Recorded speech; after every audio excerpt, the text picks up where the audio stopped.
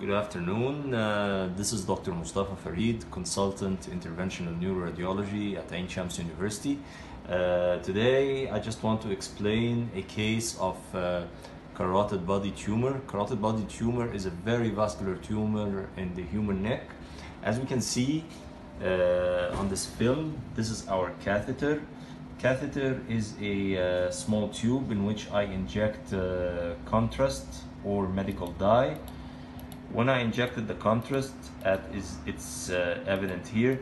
This is the common carotid artery, this is the internal carotid artery, the external carotid artery, and in between lies the carotid body tumor.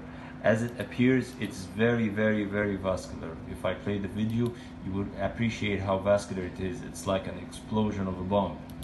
And this tumor drains directly into a very large internal jugular vein. We will perform preoperative embolization to this vascular tumor next week. It's going to be a very challenging case, and I wish the patient all the best. Thank you.